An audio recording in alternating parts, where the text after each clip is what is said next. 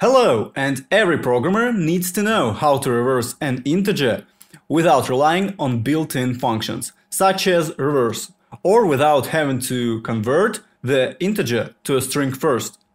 This is a very common interview question.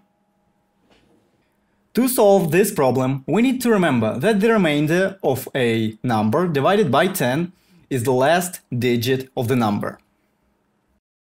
For example, if we divide 123 by 10, the remainder will be 3.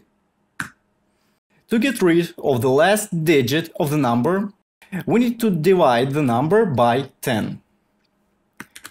If we divide the 123 by 10, the result will be 12. And to shift the digits of the number to the left, we need to multiply the number by 10. For example, if we multiply the 123 by 10, the result will be 1230. So, let's solve this problem. First, we need to create a function that takes a number as an argument.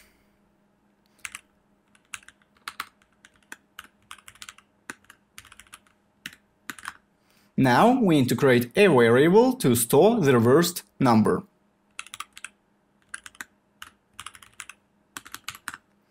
Now let's create a while loop, and we need to stop when there is no digits left.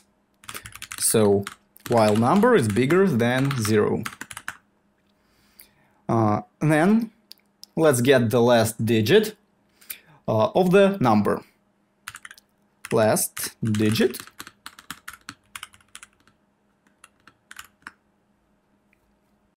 Now let's shift the digits of the reversed number to the left and add the last digit.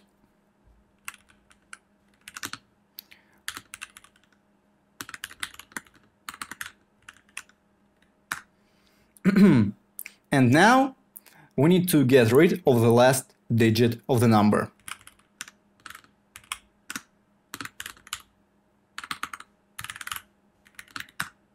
And finally, let's return the reversed number.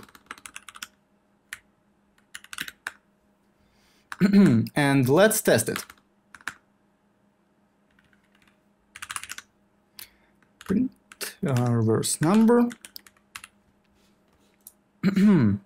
Now let's run it. Everything is working. Great. Thank you for watching, and goodbye.